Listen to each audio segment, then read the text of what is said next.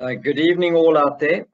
Welcome to the 6th Selborne College Old Selbornian Association webinar, which is part of our 150 Jubilee celebration. I'm Chris Sanford. I'm employed at Selborne College as Head of Geography Department and Head of Sport. I've been at Selborne College for 36 years. The theme of the webinar is veterinary, farming and the allied industries. We will get thoughts from Old Selbornians who are in the field of veterinary medicine, farming, and the allied industries. It will be a discussion focused on the boys who may have an interest in a career in veterinary, farming, and the allied industries. The panelists will share their experiences, what they have learned, and what they wish and they knew earlier in their career. We request that all attendees to please submit questions during the panelists' presentations. To do so, in the top right-hand corner, you'll find there's a chat icon, and you can put your requests there, and we'll read them over, and the panelists will discuss them. Our panelists of Old Selbornians, whom we are extremely proud of tonight, are Peter Obram, Pierre Tilney, Gary Bauer, Delwyn Roberts, and Nicholas Andrews. We're going to start tonight's proceedings with Nick Andrews, the youngest matriculant. Nick Andrews matriculated from Selborne College in 2006, after which he studied landscape design at the Cape Peninsula University of Technology in Cape Town. Graduated in 2011 after taking a one-year sabbatical, which was spent in America. Iowa and Texas were where he worked in a beef feedlot and a game ranch. After graduating, he went back to his family-run abattoir in Elliot and has been in the industry ever since. I hand over to Nicholas Andrews to give us his background. Thank you, Mr. Sanford. Hello, panelists and all our listeners. Just to give you a brief intro besides what Mr. Sanford just said, to all the listeners that aren't quite sure of what they want to do after school, I'd encourage you to try and get into the most difficult degree that your marks would allow. If you aren't sure, give you a broader opportunity to choose once you are sure. I unfortunately didn't do that, studying landscape design, which is rather specific. But fortunately, I did have the opportunity to go back to a successful family business, which I've made a career out of and was fortunate enough to enjoy making a career out of. After coming back from the States, just to cut my teeth in the industry, my father sent me to Claremont, which was an abattoir just outside of East London, which was owned by our partners, which were shareholders in our abattoir in Elliot. There I learned the basic meat classifications. I was put on the slaughter floor and learned just basic training in sales and slightly a little bit of buying as well. Once I'd cut my teeth there and my father felt I was prepared enough to go back and run the abattoir in Elliot, I went back and soon enough found my feet, and the abattoir was a pretty well-oiled machine at that time, and we felt we just needed to add other businesses and vertically integrate other aspects to the business. So we did this by introducing a cattle feedlot, and as a product of the cattle feedlot growing to around 2,000 head, it warranted us setting up a farming operation, which included growing crops such as maize for silage and maize for grain, together with other crops for roughage such as barley, oats, and soya. On the other end of the scale, from a retail perspective, to carry on the vertical integration, we opened up a retail outlet. So we basically covered the full chain from growing the feed, growing the animal, slaughtering it at the abattoir, and selling the product within a 5-kilometer radius. And it took us about 10 years to do that, but it certainly did maximize profits. And it was a thoroughly enjoyable process, each of those aspects and businesses. Yeah, I actually left the abattoir about 18 months ago and took a sabbatical, and I'm now consulting at East London Abattoir obviously in East London. I've been there for just over 2 weeks, and I've just got home after a 14-hour day. But it's lovely to be back in the industry, and it's taught me a tremendous amount of people skills, which I wouldn't have got to learn if I wasn't thrown in the deep end at such a young age. But I've been very fortunate to have got into this industry with not having studied something relevant to it, and was fortunate enough to love it. So yeah, if there are any questions coming, I look forward to hearing them. Thank you.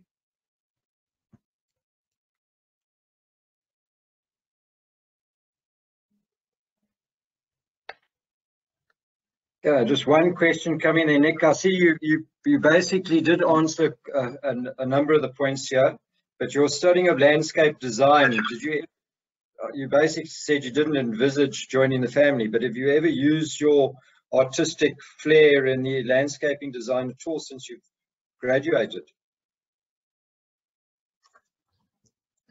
I did make the abattoir gardens pretty, but my father said it cost him a hell of a lot of money to have pretty gardens at the abattoir, so absolutely haven't used it.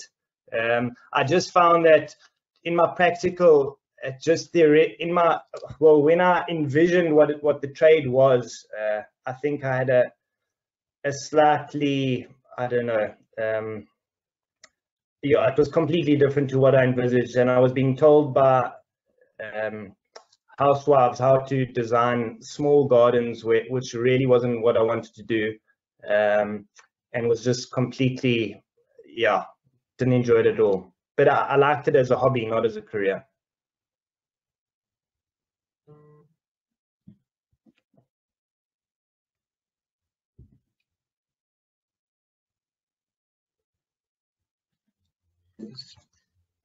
Thanks there, Nick. I don't see any other questions coming up, but we'll proceed and go on to Delwyn Roberts. Delwyn matriculated at Selborne College in 1993, after which he studied agricultural production at the University of Natal in Pietermaritzburg. He spent 2 years lambing and farming in the United Kingdom and Scotland, and returned to the family properties in Maclear after that. Delwyn and his family run commercial beef and sheep enterprises. He has a Brangus stud herds, and he's also involved, which I wasn't aware of, in a cattle ranching operation in Zimbabwe. I hand over to Delwyn. Okay, hi. Yes, thank you for the introduction. Yes, so that's where we started, 5 years Norton House, 3 years running with Mr. Sanford. Yes, and 29 years ago we matriculated. It doesn't feel it's gone very quickly. After that, 4 years BSc agricultural production, and then yes, worked overseas for a while, which was excellent because that was just after apartheid, and we had just come through sanctions, and that Europe at that stage was well ahead of South Africa. I don't think they are now, but at that stage they definitely were, and at least it gave us a look at where agriculture is going. So you could come into this and you could almost model what we saw there and cut and paste back in South Africa. So it was a great advantage. So yes, I came back to a family-run business, a well-run business. It was doing very well at the time. My dad was unwell, and I was thrown in the deep end. Coming back to a family-run business, anyone wanting to get into agriculture, it is complicated. It's not easy. It takes a lot of time to get in. There's there's a lot of nitty-gritty and things you need to work through that everybody gets on and everybody knows exactly where you stand. And I think that's what's most important, is that everybody, at the end of the day, everybody respects everybody and the business carries on. So yes, we run a cattle operation and a sheep operation, a fairly intensive sheep operation. Lambing in autumn. We run Dooney Merinos, which are a mutton breed and a wool breed. Quite intensive lambing, all in hocks, quite high percentages, and it works very well. We fatten all our own lambs and produce 95% of the concentrates we use in our feedlots are produced on farm. So we've got a mechanical sector that does all of that. But our main operation is our cattle operation. Yeah, we run the 2 stud herds, and their purpose is to produce bulls for our commercial herds. Our main stud is our Angus stud. They are a very good beef breed. The Charolais stud has a purpose. We use them as a terminal crossbreed. And so we'll mate for 2 months with Brangus bulls, take the Brangus bulls out and follow up with Charolais bulls for the last month and cull all progeny. So that's very basically it. But how things have changed over the years. A lot more money was spent in agriculture. At one stage, you could afford to spend money on lands, and cattle could run on lands, but we've moved away from that. So agriculture it is fairly tight. So yeah, so much more leg programs, so one has to look at one's bottom line a lot more than was necessary probably 20, 30 years ago. Yeah, if you're looking to enter agriculture, one just has to understand it is fairly, you need a fairly broad skill set. So from livestock, you'll have to look at nutrition, selecting animals, animal health. From the crop point of view, it's the machinery, machinery maintenance, soil nutrition, varieties that you'll be using, and besides all of that, there's building, waterworks, fencing. So it's very broad, which makes it exciting. But what is most important, I'd say, in any business, not agriculture only, is actually one's ability to look after one's staff, look after one's managers, and make sure that everybody can work in a harmonious environment so that the business actually carries on. Yeah, crop speaking, things are moving forward pretty rapidly at the moment. Precision fertilizer spreading, GPS planting, tractors driving themselves, and all kinds of things. So we're in an exciting place. Yes, and so that's us in a nutshell.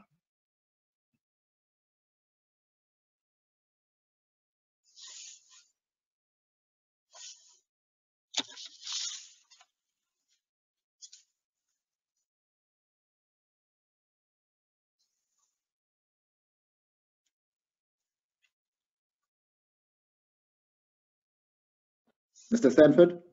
Sanford, you're on mute. Sorry, ladies and gentlemen. Gary Barr matriculated in 1984. He completed his veterinary degree from Onderstepoort in 1990. Gary specialized with a degree in veterinary entomology in Zurich in 1994, after which he opened an eye clinic, the first discipline specialist vet practice in South Africa. He served as the chairman of the Cape Hunters and Game Conservation Association. He's president of the Confederation of Hunters Association of South Africa, president of the South African Veterinary Council, and also the chairman of the Investigation Committee and the national board member of the South African Veterinary Council. Gary started Gondwana Wildlife Services in Tabazimbi in 2010. And one of his many talents later in life is that he's a talented archer. And Gary, congratulations on the numerous awards this year. He's also won the South African Indoor Archery National Championships, the South African National Field National Championships, and a Regional Field Archery Championship this year. And he also, congratulations on your selection to represent South Africa at the World Field Archery Championships in Estonia in August. I hand over to Gary. Mr. Stanford, thanks very much. Really appreciate those words of introduction, and good to see the old boys, and good to discuss with the attendees. We can't see you, but hopefully you'll be getting some useful information from what you're hearing this evening. I remember sitting up in one of the lecture halls at the old building at school, and Mr. Bands had organized career evenings and guidances and stuff like that, and it was certainly a far shot from having 26 people attending online and watching things online. I think that was before computers even were around in the country. So things have come a long way since then. I prepared a video in case I couldn't present this evening because of load shedding or any other power outage that we have up here where I'm living. It happens fairly commonly, and I was probably a 50-50 chance that I would have been able to connect online this evening. So I prepared a video which gives a very general insight into veterinary science as a career, what the opportunities are, what the requirements are for entry into universities, and where you can work in the world once you've graduated at Honorspoort at the University of Pretoria. So I'm not going to go into that into too much detail, but what I was asked to do was rather to share my own first-hand experience of what's happened with me since I left school. And I managed to secure, based on the academic achievements which Selborne gave me, I managed to secure a Foundation for Research Development scholarship or grant, which allowed me to study in Zurich in Switzerland for 3 years. And I specialized in veterinary ophthalmology, which is the study and surgery and treatment of eyes. And I came back to South Africa and started the Animal Eye Clinic in Cape Town soon after that, as you heard. That clinic then eventually grew to become not only a discipline-specific specialty center, but it grew to become a multidisciplinary specialist center, which included small animal medicine, small animal surgery, theriogenology, which is breeding of animals or assisted breeding, dentistry, homeopathy, and then we had an in-house laboratory as well.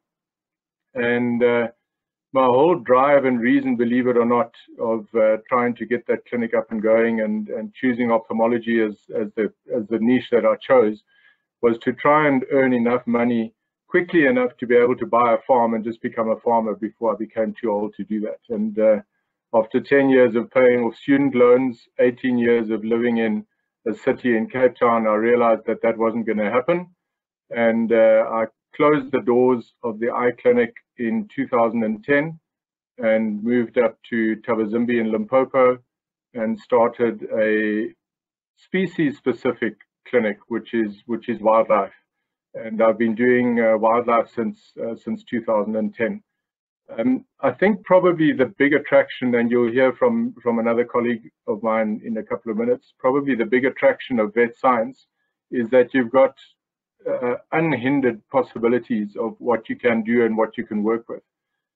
Probably the most important thing that I'd like to stress tonight, and I did stress it in that video that I provided, which I believe will be on the YouTube link for this webinar. But if you choose vet science because you don't want to work with people and you really love animals, you probably won't last, certainly not in private practice. You work probably 80% of your time with people and 20% of your time with animals. And you've got to certainly have an affinity and an empathy for animals, but not a love and adoration which would blind the science and the medicine behind it. So the two important factors, if you're wanting to do vet science, and I don't know whether Dr. Obram will agree with me later, is that you need to have a strong calling towards science and medicine, and then the animal side of it comes as a part after that. So even within the wildlife industry and within wildlife medicine, there are various aspects that one can go into. You can go into conservation medicine, you can go into private practice. There's a big drive at the moment of a term or of a movement called the One Health concept, where veterinarians, human medical practitioners, conservationists, ecologists are all starting to realize that these disciplines need to work together to ensure the health of, first of all, the environment, secondly, the animals that live in it, and then after that, that will then ensure the health of the people that live in those environments. So that One Health concept is becoming very, very important. And in South Africa, there's a very big drive now to try and provide a good quality primary health animals or primary veterinary health service to the animals in areas where where private practices are not really easily available. I hope I've covered what I can, and my time is just about out. But please, any of you that are still at Selborne and any other scholars, I don't know if there are other schools that are watching this as well, but if any of you are interested in doing veterinary science, the Faculty of Veterinary Science at the University of Pretoria is where you can do it. And then if you're wanting to study abroad, the decision should be to go to England or the UK, Australia and New Zealand. Those three countries have reciprocity with South Africa, so you can come back and work here without having to do board exams. And likewise, if you graduate here, you can work in those countries without having to do their board exams as well. I hope that gives a little bit of insight into it, and with the video that's going to be on YouTube, I think it'll be a lot more comprehensive.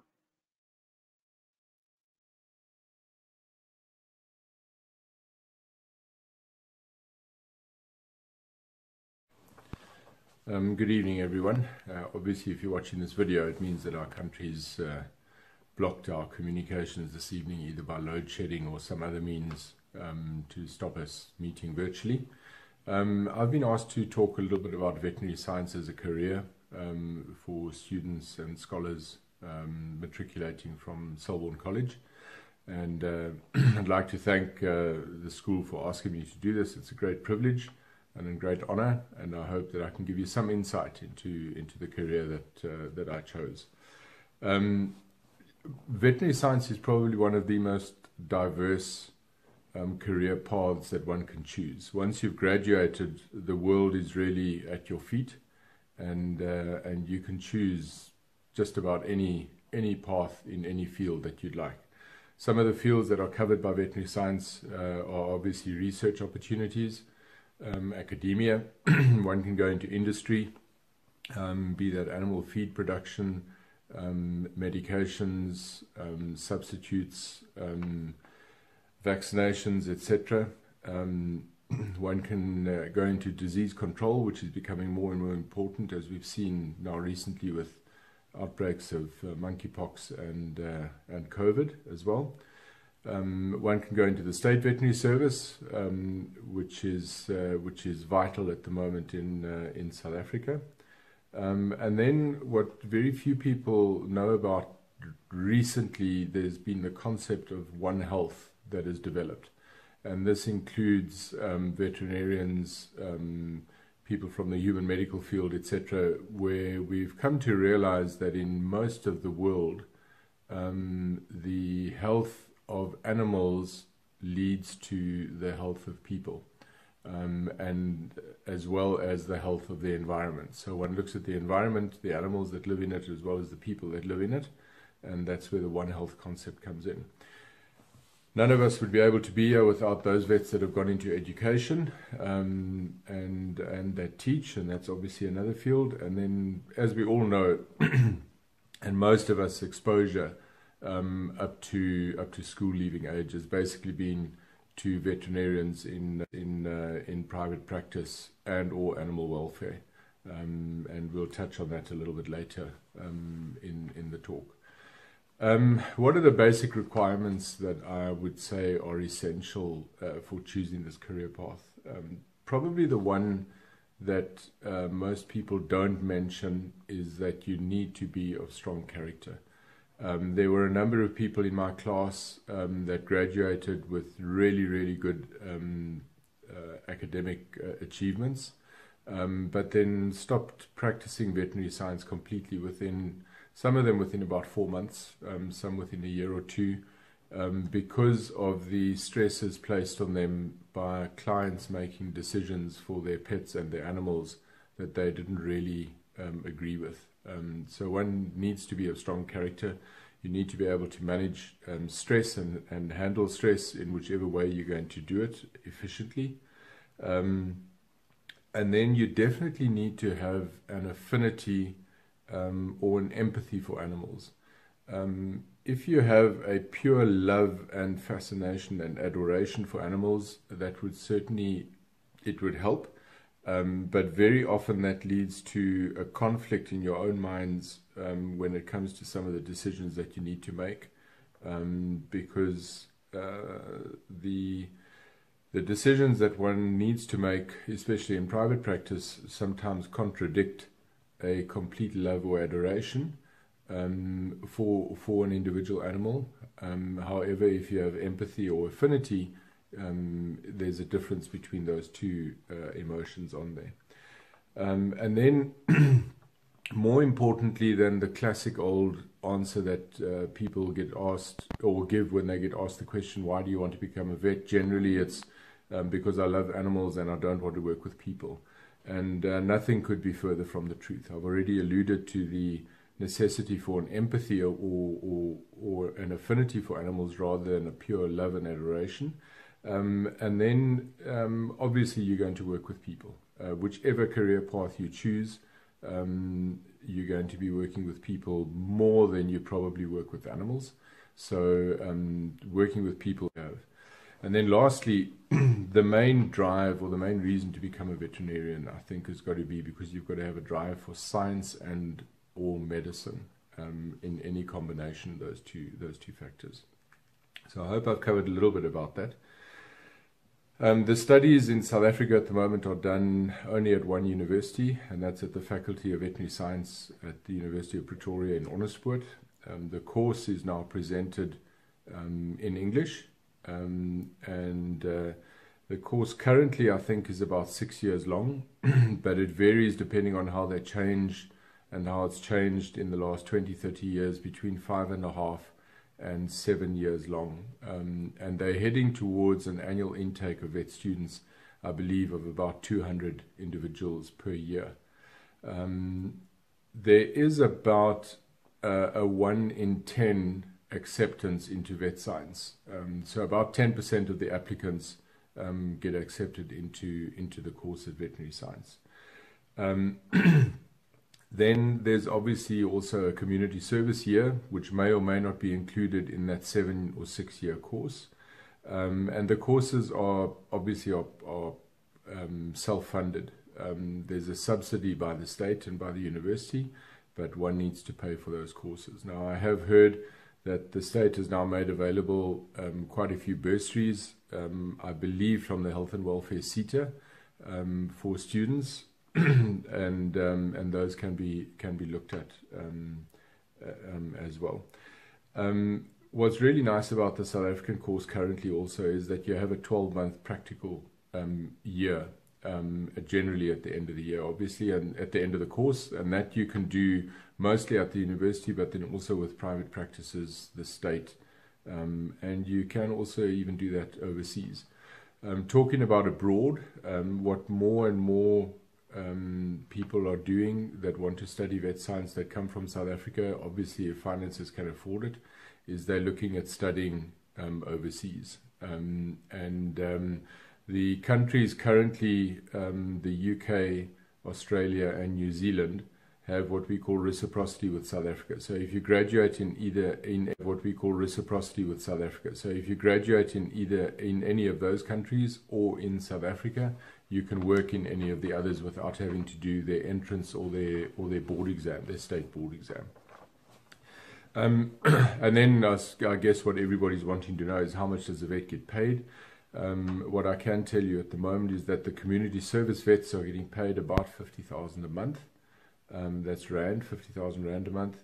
In private practice, starting off immediately after graduation, you can earn from about 25,000 rand per month and upwards. And obviously, if you have your own practice, that's the most rewarding financially. And then the salaries in the state, research industry, academia, I really don't have any insight into, but one can make a good living out of veterinary science. I certainly wouldn't say you'll become super wealthy, but you'll have a comfortable life and a very good, fulfilling life, I think. I think most of you want to hear about private practice, and I'll just quickly, before we close off, touch on the various aspects of private practice and the various opportunities. We all know about a general practice veterinarian that does everything. The James Herrier type vet that's got a little clinic and services the community and sees to dogs, cats, horses, cattle, everything. those types of vets are becoming less and less at the moment, and generally there's either an interest or a specialization driven division between small animal practice and large animal practice to start with. And then once you start looking at becoming more specific in the practices that you want to go into, you can look at species specialization. So you can look at either an equine clinic or a bovine clinic, or a purely dog clinic, purely cat clinic, exotics clinic, which includes your birds and parrots and exotic pets, wildlife practice, etc. And then you can also specialize along the various disciplines, like what I did. You can have an eye clinic, ophthalmology. There's small animal internal medicine, large animal medicine, small animal internal medicine, large animal medicine, surgery clinics, specializations, neurological clinics, theriogenology, which is the breeding of animals, those specialities, etc. And then on the more hands-off and advisory or consultancy type of private practices that you have is the colleagues that consult for the various industries, the animal producing industries like pigs, poultry, ostrich industry, crocodile industry, then those that consult to animal nutrition companies, environmental consultancy services, and then, believe it or not, in conservation as well. Vets play a very, very important role in conservation. In closing, I think it's important to realize that as veterinarians, especially if you're in private practice, you are at the beck and call of your clients. So generally you have extremely long days, especially when you're starting to start your practice or you've moved into an area where you're trying to build your practice, and you do everything not to turn any clients away. And one needs to really watch that, because it can become a very draining, emotionally depriving time of your life in that practice building stages. But once you've settled and once you've got your practice built, it is an extremely fulfilling career and profession. You can literally from South Africa at the moment work in the UK, Australia, and New Zealand without having to do any entrance or board exams. And the rest of the world, you can obviously do their board exams or their veterinary state requirements to be able to work in those countries, should you so wish. And South African graduates are literally all over the world at the moment. There's lots in the UK, Australia, New Zealand, obviously, but then there's lots of graduates that make very successful careers in America, in Canada, South America, the rest of north of South Africa. So it really opens up immense opportunities for you once you've studied this. I hope that was insightful. Please feel free to contact me either by WhatsApp or by email. The school will have my details should you wish to ask any further questions. What is very important though, and it's a little bit late for the matriculants at the moment, is if you are wanting to study vet science, is to start doing practice visiting from your third or second last year at school as much as what you can. Those letters of referral from vets where you've seen practice and where you've spent time in your holidays, on weekends, etc., are vitally important in your selection or in the selection process to get entry into honest work to study vet science. I wish you all of the very best for this career if you do choose it, and please feel free to contact me should you get into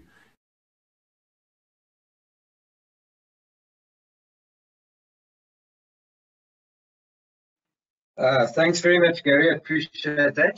We're going to move on to Pierre Tilney, who matriculated from Selborne in 1980. After completing his BSc Civil Engineering at the University of Cape Town in 1984, Pierre then in 1990 completed his MBA, also at UCT. And then on that, he returned back to East London in 1991. And in 2007, he worked with the family farm at Shelford Farms at Kids Beach.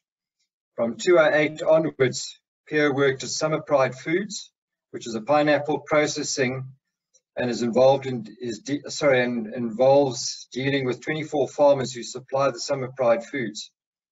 Pierre has also served on Selborne College governing body for numerous years, including a period as the chairman. I hand over to Pierre.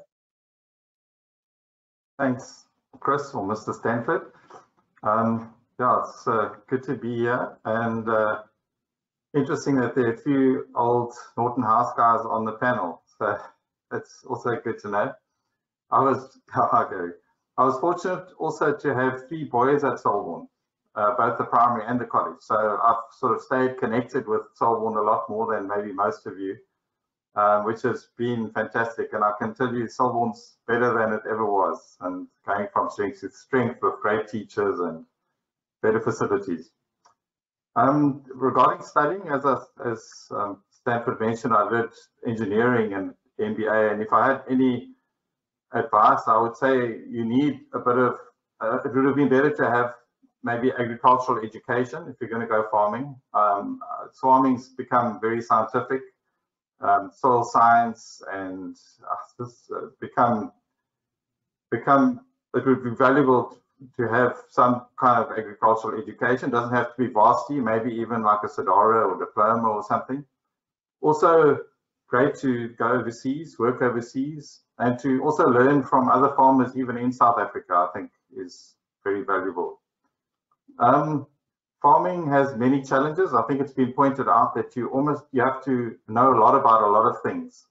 Unlike in a company where you've got an HR department and you've got an accounts department, a lot of farmers have to know everything about everything, including VAT and labor law and chemicals and regulations and markets. So it's challenging. Also, there are a lot of risks. Of course, you face weather problems, cost pressures. The war breaks out in Ukraine and fertilizer trebles, diesel doubles. So it's challenging.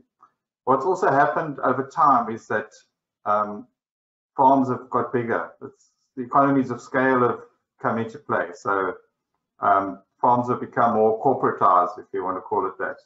But there are also a lot of positives to farming. Often you're your own boss, which is a good thing and a bad thing. Obviously, being in the outdoors, I think the quality of life, being in nature, is a fantastic thing, and I think that makes a lot of people want to go into farming. Great place to bring up kids.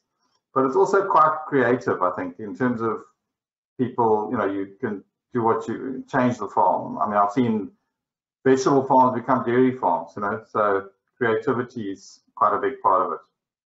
As Mr. Stanford mentioned, I'm in the pineapple industry, so I'm just going to show a quick video, if possible, of just showing us 2 minutes just what the pineapple industry is about in East London. And we get fruit from the Bathurst area.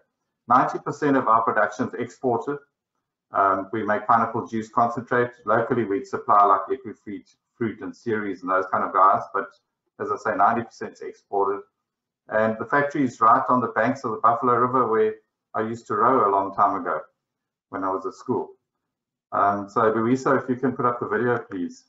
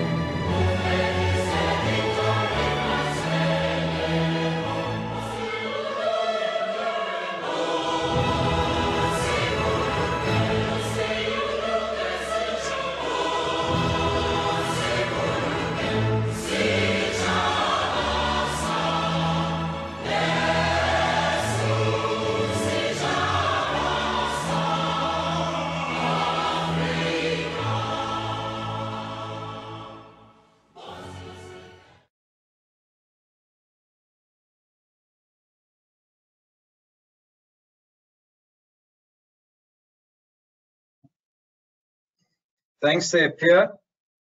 Our last panelist tonight is Peter Obram. Peter matriculated from Selborne in 1971.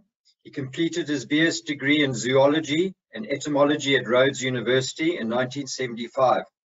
He followed this up with his BVSc veterinary degree from Onderstepoort, Faculty of Veterinary Science at Pretoria in 1980. In 1990, he completed his BVSc honours in veterinary parasitology. Starting his career as a state veterinary in the Northwestern Cape, then a research veterinarian in etymology section at the Veterinary Research Institute at Onderstepoort. He worked a further 10 years in the private animal health pharmaceutical industry, becoming a managing director of Holst Roussel Vet. In 2000, he started his own animal health company, AfriVet, now one of the biggest in Southern Africa. His specialized interests are in game ranching, where he's also served as the president of the wildlife ranching in South Africa with 2 terms. He has his own game ranch, Dabchick Wildlife Reserve in Limpopo. I hand over to Peter Obram. Thank you very much, Chris. Much appreciated. I am a veterinarian. I'm a qualified veterinarian. But when I need help, which is always, I have to call on Dr. Bauer to come and look after my animals, I'm afraid. Being 68 years old and not practiced for the last 20 odd years, you sort of lose touch with what you need to do with your hands. In reading my short CV, I think you covered most of what I wanted to say in the beginning of my talk. But I do feel that it's important to understand why one does what one does, why one goes into agriculture. And in my case, it was first of all because while growing up in East London and at Selborne, I spent most of my holidays on my grandparents' farm in the Free State. It was a mixed farm with wool sheep, dairy cattle and maize. It was here that my love for agriculture and my future career direction was born. At Rhodes, as you said, I did entomology together with zoology. Now, entomology is the study of insects, and who actually in their sane mind would want to do that? Well, I did it, and it is perhaps one of the most interesting things that I've ever come across in my life. There are 3 main aspects to entomology when it comes to looking at it broadly, and that is human health, because many insects, such as mosquitoes, transmit diseases to humans, such as, for example, malaria, which is responsible for many millions of deaths on an annual basis. The other 2 aspects are generally agriculture associated, i.e. crop protection, stopping the bugs from eating your food, and animal health, stopping the bugs from killing or transmitting diseases to your animals. This course really prepared me well for the next 5 years at Onderstepoort as a student, where I met my wife actually. And thereafter we were veterinarians in the Northwestern Cape and working for the state. It was an amazing experience, and I wouldn't stop anybody from joining the state, because A, you deliver an enormous service to your customers, farmers in that area, and mostly sheep, but they really rely on the knowledge of a veterinarian and his or her ability to help them. Then doing research at Onderstepoort Veterinary Institute was an absolute eye-opener. There I did research on, and it worked well with what I'd done at Rhodes, on ticks and insects, the direct damage they cause to the animals cattle, sheep, goats, your own pets, and the diseases they transmit. And almost R1 billion a year is spent in preventing the effect of ticks, tick-borne diseases, insect-borne diseases on animals, which are our bread and butter, literally, and also our companions. After the 10-year sojourn doing research, I joined the animal health pharmaceutical industry, where I learned a lot about the development of products to protect the livestock and companion animals, as well as the sales and the marketing of vaccines and medicines for the prevention of the diseases and parasites that affect our livestock and companion animals. After working there for a decade again, I started my own company, feeling that I'd learned enough. But what this taught me and the enjoyment it gave me was absolutely enormous. But why really, where does one get one's satisfaction? Perhaps the biggest challenge that we as a world are facing today is the unstoppable growth of the human population. In 2013, the world's population reached 7 billion. It's an enormous number. And we project that it will be 9 million by 2050. As a result, food production has to double in the remaining 28 years.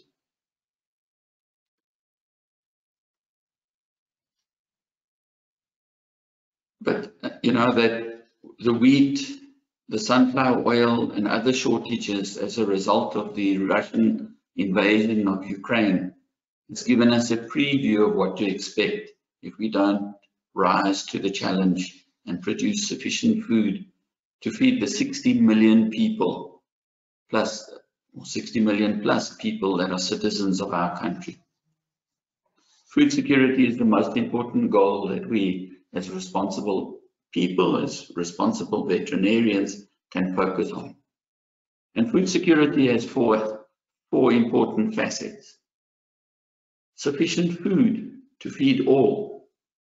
That's not a complicated concept. The right food, which means that a properly balanced diet is required. You can't just live on popcorn. And research has shown that sufficient protein is critical to ensuring the cognitive abilities and the development of children at school, directly affecting school marks. And this is where the people that came before me today are playing such a big contribution. Meat, milk and eggs play a role that is absolutely critical in our diet. With the fourth industrial revolution having already begun, people need to use their heads, not their brawn. The third aspect, of course, is affordable food, and that's also not complicated, but it's a measure of supply and demand. And then lastly, safe food. Well, we've seen the effects of listeriosis and some of the other causes of the withdrawal of foods from the shelves of the supermarkets. And this is where technologists, veterinary technologists, medical doctors and veterinarians play a huge role, ensuring that we all have safe food to eat. Stats show that South Africa is already facing a crisis in this regard. I'm not talking about safe food, but food sufficiency in the main. 40% of our children go to school without breakfast. 2018 research showed that 4.8% of the children in this country are wasted. That's the worst form of malnutrition you can get. Small, underweight, and health damage as a result of insufficient food. 24% on top of that are stunted. And another 8% underweight for their age. That means that 40% of South African children suffer measurable side effects from malnutrition. And there's little doubt that the picture is even bleaker as a result of climate change. The political situation where farmers are threatened with expropriation without compensation, the government's mismanagement of the economy, of COVID affecting the supply of food, Russian invasion of Ukraine, and so on. The outbreak of riots in KwaZulu-Natal, to my mind, were a symptom of this. And just to put it into interesting words, the much reviled president of the former apartheid Republic of Ciskei, in his inaugural speech, said his government's policy would be to provide a meal a day. And this is what was important to me, and I've never forgotten it. It applies across the board, and we see it daily. Empty stomachs have no ears. And it's farmers, agriculture, who either grow crops or animals or both, that produce food for the population. And to do so effectively and efficiently, they have to utilize modern technologies to overcome the challenges faced, things like droughts and parasite, poor grazing, climate change, and so on. As a veterinarian, there are really wide options for career direction. You can be a private practicing veterinarian in either small practice, a small animal practice, that's pets and companions, or large animal practice, which is the most common choice. However, there are many other options, specializing in many disciplines, and you heard one from Dr. Bauer, ophthalmology, but medicine, pharmacology, toxicology, surgery. And why this is so interesting for me, or so important for me, is that it enables one to speak to almost anybody. You can speak to a surgeon, to a pharmacist, to an anesthesiologist, to people about animal welfare. You can speak to people about the environment. It makes your life truly interesting. And perhaps, as Dr. Bauer mentioned himself again, there's this new concept of One Health, which is the intersect of environmental health, animal health, and human health. And of course, food security is a primary example of this. If we don't look after the environment, and if we don't look after our animals, we will not have sufficient food. A very interesting example, and it's really important to mention because it's there at home in the Eastern Cape. 62% of young people in the Eastern Cape who develop epilepsy as a result of a human tapeworm. That tapeworm cycles, i.e. the immature cycle, the immature stages are found in pigs. And if you don't cook your food properly, and it's an infected pig, you get a tapeworm. Because people and pigs are so similar, you can self-infest. You develop a cyst, and you develop that cyst in your brain, and you develop epilepsy. Veterinarians have developed vaccines which prevent the cysts developing in the pig, or treatments to kill the cysts in the pigs, thus breaking the cycle. We've spent 400 years basically trying to tell people, cook your meat properly, don't just go and do what you have to do behind the bush, don't let the pigs eat what you've deposited there. But the message doesn't work. So the intervention medically from a veterinary point of view by breaking the cycle in the pigs is very effective. Other examples of One Health are rabies. If you vaccinate dogs, you prevent rabies in people. Tuberculosis, control it in cattle, go a long way to preventing it in people. Brucellosis is another one. What could be more interesting and more satisfying than contributing to world food safety, to animal health, to environmental health, and to human health all at the same time? This is the satisfaction of a veterinarian, doing good and at the same time doing well. Thank you very much. Thanks very much for those, Peter. Okay, we're now going to move over to the chat box, and we're just going to go through the panelists. A couple of questions have been coming through. Peter, while you're on the, as the last guest, there's one attendee who's basically asked you about your insects, how the locust eradication, what does South Africa do in the case of locusts, and what measures do we use? Well, I'm afraid, and I don't like to say this, but you know, when it comes to the control of pests, it's not something that you just attend to when it happens. Monitoring the hoppers, monitoring the emergence and growth of the population over time is absolutely critical, as is early intervention.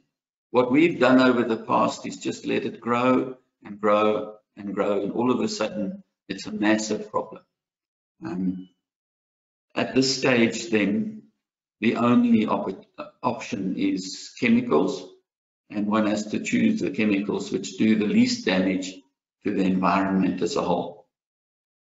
I don't know if I've answered the question, but that's as much as I can answer. Okay, thanks for that, Peter. There's a question come up from Gwen Bathingthwaite. The question, it just says there, what alternative products are visible other than normal beef, pork, I think it is, wheat, etc.?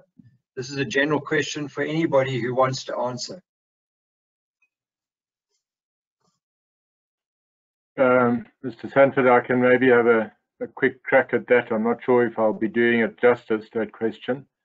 But the question is, what are viable alternative products to normal beef, pork, wheat, etc.? And just something that's happening currently in the world, being spearheaded in Holland at the moment, I think. Whether it's ever going to become commercially feasible or commercially viable remains to be seen, but there's already a company in South Africa that's been established to do it. And these companies are growing in a laboratory meat products, or meat, let's put it that way, and then turning that meat into products. So the first burger produced with lab-grown beef was consumed, I think, 2 years ago. Peter, help me if I'm right, 2 years ago in the UK. And there's since been some commercialization of that in Holland and in England. And as I said, there's a company in South Africa that's looking at growing meat products without having to use the animal. So essentially they're harvesting cells from different breeds of cattle and sheep and pigs, and probably also wildlife. That's where the South African one's coming into being. And they're saying that that product is going to be exactly the same as the original product from the animal itself. You can imagine that that would have probably a very big following in countries where animal welfare and non-consumption of animals is being pushed to quite a large degree. I think you know, as you come down the level of development of the countries, that probably becomes less important. But where I think it could be important is at some point, as Dr. Obram has alluded to, at some point the world's gonna tip the scales, and the seesaw is gonna see the other way and soar the other way, and they're gonna be too many mouths to feed with what's left to be able to produce traditionally like what we're doing now. So I'm not sure if that was the question that Gwyn asked, and if that's what he wanted, or whether it was a question as to alternative protein sources, because of what Peter said about protein being so important for the nutrition of growing children. other than meat and wheat. I'm not 100% certain, but I hope I've answered it to some degree. If anyone else would like to come in, obviously, please.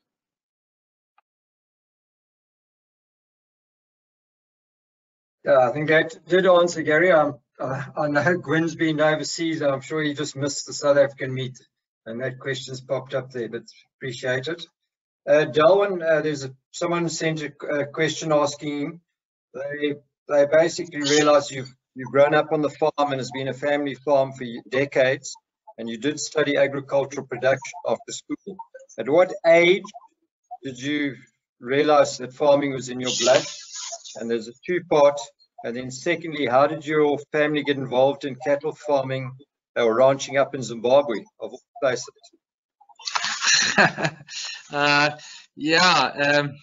Sorry, Chris, I didn't get all of the question, but I will. I'll answer what I can, and I hope what I say makes sense. So no, I mean, from 16 probably we worked on the farm here. So I mean, we've always been involved in cattle. Our environment lends itself to stock farming, and I think there's quite a lot of negative misconception when it comes to beef farming. You know, when you're using natural resources like most cattle farmers do, that is going to be used by something anyway. So either it'll burn, or it'll be used by game, or it'll be used by cattle. And I think the negative connotations on the environment, I think, are a misnomer. How we got involved in Zimbabwe? Well, we've got family there. We were exporting cattle for a number of years, so we've sent cattle to Angola, Zimbabwe, Botswana, and a number of other places. And we had family that were farming there, and an opportunity came up. And while things are as they are, there's lots of ground available. It's quite easy to get into that system at the moment. And before the country stabilizes, maybe a good time to get in. Well, we haven't seen the positives of that yet, but we are ever hopeful. But it's a very interesting country, a magnificent country, and we hope and pray that it does come right. I hope that answered the question. Thanks, Sir Darwin. I see there's a question come up from Damien Rose. He was a past matriculant a couple of years ago, one of my top geographers. The question here is, what advice would you give in terms of raising the required capital to start a farming operation if your family does not come from a farming background? Would you start with a small holding, or would you work one's way up to be economically viable?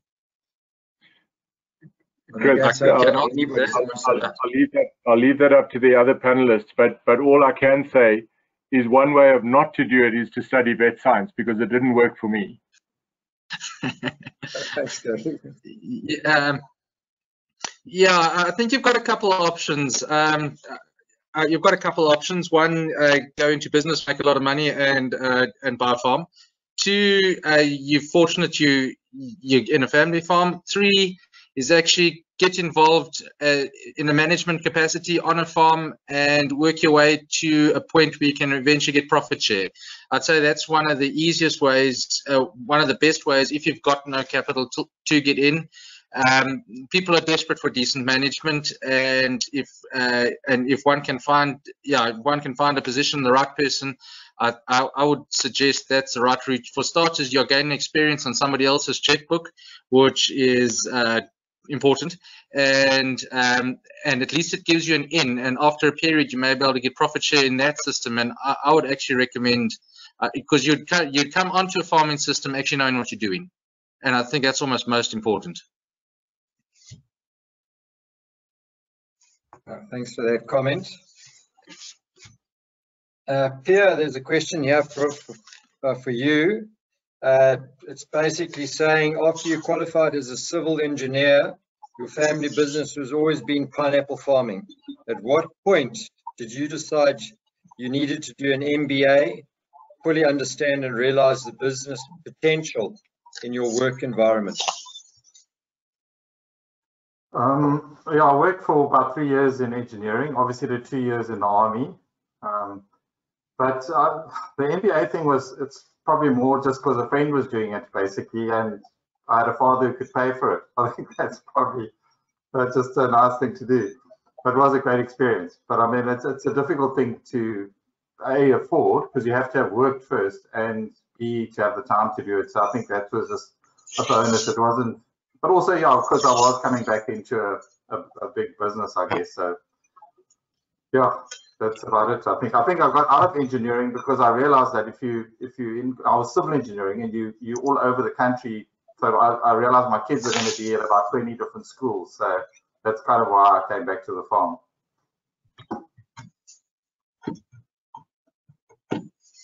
Okay, I'm just waiting to see if there's going to be any other questions coming up. There's a question here for Nicholas. How do you coordinate the various aspects of your business? So I think you need a highly skilled team of management. You need to be there all the time. Unfortunately, the agriculture industry is one industry that you can't leave to be run by other people. No matter how competent they are, you've got to have your finger on the pulse from 5 o'clock in the morning until 6 o'clock at night, and then even after hours. So I think just a highly skilled management team is the most important factor in managing everything.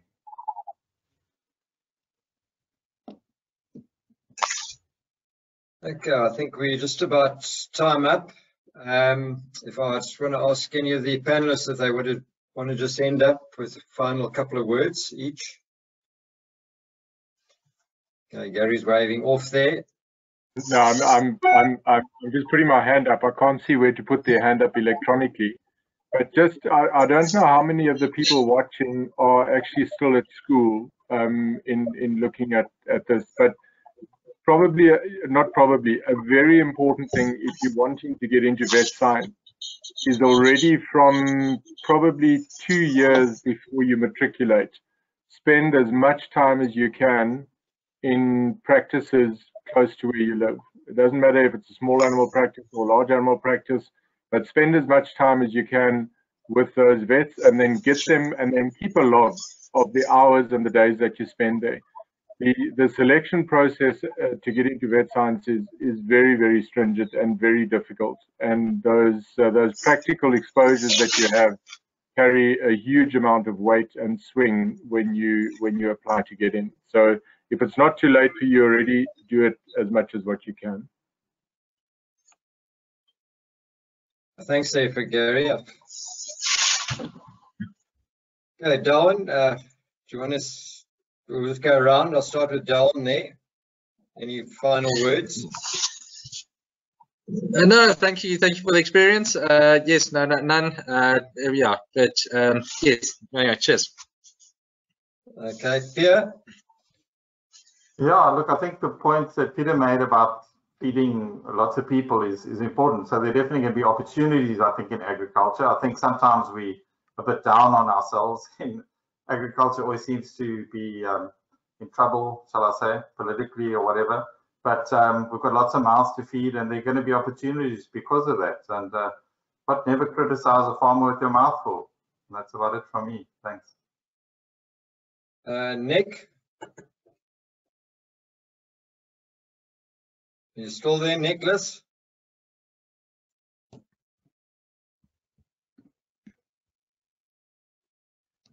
Yeah, I'm glad I was the curtain raiser to this elite panel. Thanks for having me. And yeah, to the listeners, yeah, no substitute for hard work, and good luck to you all. Gary? No, just thanks very much for the invite to join. I've really enjoyed it. If anybody wants to know more about getting into vet science, you've got my telephone numbers or my email. I'm open to help as many people as possible. So you're very welcome to contact me privately as well. Appreciate it. Thanks, Gary. Peter, we're going to end up with you. Well, I must say that I cannot think of any career where one could find as much satisfaction, and secondly, find that it is so interesting because it's so broad, so wide. You have to learn and know anything from insects on the one hand to anesthetics on the other, or if you including agriculture as a whole, genetics, fertilizers, nutrition. It's such a wide and absolutely interesting career. Choose it. That's all I can say. Thanks, Peter. We're just going to close, and I just really appreciate and say thanks to the panelists for being on this 150 Jubilee webinar. I think the input we've had tonight, and I'm sure we're going to have lots of viewers on the YouTube. Darwin, you're famous at last. You didn't know what I am, actually. Typical high school boys. Look at them, they're all high school boys. Peter, you're the only one who wasn't a high school boy. The rest were all high school boys. But really, I appreciate the time, and I'm sure there's going to be lots of viewers.